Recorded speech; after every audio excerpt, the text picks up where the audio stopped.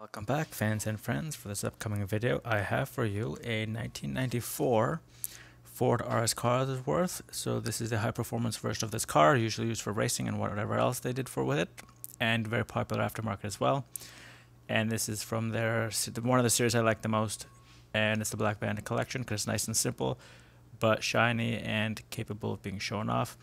And as the standard Greenlight stuff, they do have the one diecast. It's just sorry about this, it's really highly reflective, the packaging.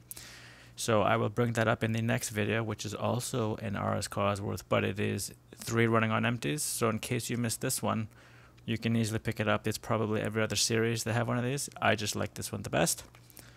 And it is Series 24, 8 plus, 1/64 scale. We have the limited edition in French, the usual die-cast metal chassis. And so other than that, from the front, you can see the nice big sticker, 4002 for this vehicle. Everything else pretty much looks where it's supposed to be. No major defects on the wheels. The hubcaps even include the little Ford symbol on them, which is really nice. And just moving to the back, I believe this is the second most series I've covered because I have, for the most recent series, 5 out of the 6. This one I've only done 4. So I've done this one, I've done this one. I missed this one. Obviously, this car is what I have in my hand, and the Mustang I did in Wilds away. I have another Corvette from Greenlight, so I'm not going to get that one. And it's the same stuff on the front there. You have the 8 plus, the 1/64, Series 24. General Motors, Ford, and officially licensed product from Carroll Shelby, which is the CS there, and the Chrysler there. So the date on this is 3/3/5/2020, and the 1456-2 is the standard Greenlight, except for it has X instead of WB. So, why the Escort Cosworth? Well, it's basically almost become like their Datsun 510. You can pretty much find them on most of their series, and that's coming up very soon. I will give a preview of that in the end of this video. So, here it is. I actually want to pop the hood too. As we can see there, the nice BB with the inlets on either side of it. The stripe in the middle is contrasted with the matte black, and the stripe is the highly reflective. The signature whale tail on the back there.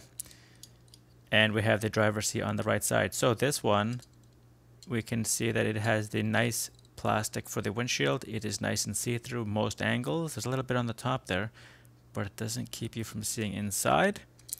Yeah, so it's a little bit of, I think, I don't know what to say, a bubble in the plastic. But other than that, the windshield appears to be mostly clean.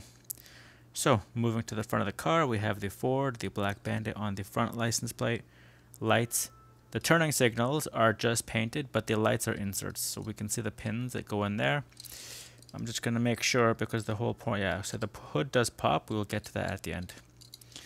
And we have here the wheels, a little bit of a, I thought it was a defect, but it's just the lighting. You can see there. Wheels spin nice and round, so I'm hoping that this thing drives very well. And you can see, read there, Black Bandit Racing, and then the BB. Of course, the first B is backwards, like on the plates. The rear windshields are tinted a little bit, which is kind of a disappointment because the front windshield is not tinted, so it's kind of unusual. There's the whale tail. Some people will be familiar with that. It's not, it like a whale's flippers fluke, sorry.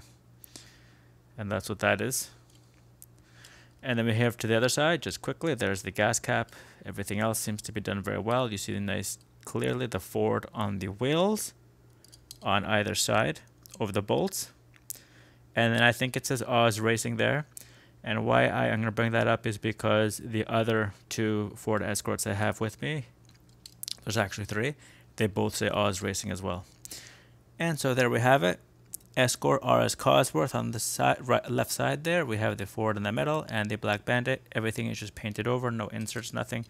There is the exhaust. And we just move to the underside of the car. You have there 1994 Ford Escort RS Cosworth. 2000. It looks like it says 2019, but it's the weird way they do the 1. So for some unknown reason they do it and it looks like a 2. So we know it's not 2029. And there's the 4002 from the limited edition. There's the rear-wheel drive transmission. There's the 2 mufflers for the high-performance engine. So you can read all about it. This is one of those cars where people love it because it was so aftermarket tunable and it was high performance, made for racing. Apparently did very well with it, or at least okay. Replaced the Escort, sorry, the Sierra Cosworth. So a bit of a disappointment with this vehicle is the hood does not open very far. However, the engine is colored in 3 different details. So hopefully I can angle it so it's not. And there you have it. It looks really nice. Probably one of the more detailed Greenlight engines I've done. Can't complain about that. And even better than that is I see the rearview mirrors contrasted by my fingers. So just bringing that up as well. I happen to really enjoy this car, and I'm going to show you in about 2 minutes why.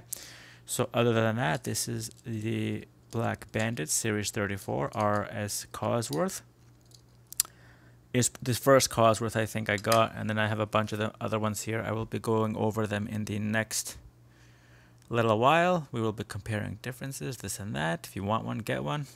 By all means, I really do like it. And just finally, the drive test. And it goes. So there's no wobble, nothing. Look, it sails right across the screen. So, fans and friends, this is Thomas from Toronto. Thanks for watching, and till the next one.